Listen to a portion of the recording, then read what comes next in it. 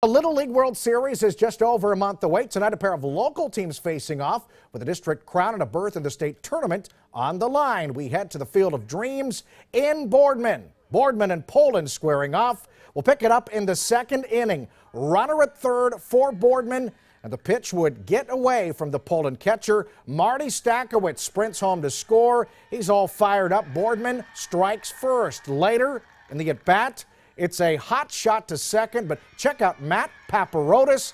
He dives to make the stop and gets the out at first and gets plenty of love from his teammates. But Boardman pitcher Ryan Conti was dominant, gets the ground out to end the inning here. Boardman gets the victory 2-0, winning the District 2 championship and advancing to the state tournament at North Canton on July 21st. That's your look at sports. We'll be right back.